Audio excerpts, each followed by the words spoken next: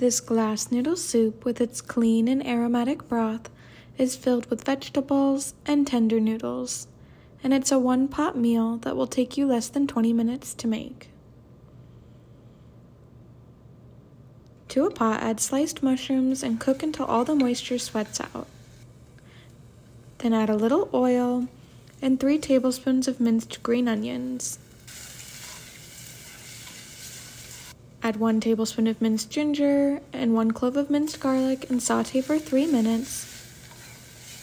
Then add 4 cups of chicken broth, 1 teaspoon of chicken bouillon, and 2 teaspoons of soy sauce. Then add sliced carrots and let the soup simmer for 5 minutes. Then add the glass noodles and let them simmer for 3 minutes or until tender. The glass noodles really soak up all that flavor from the broth. Then add some bok choy and a little toasted sesame oil.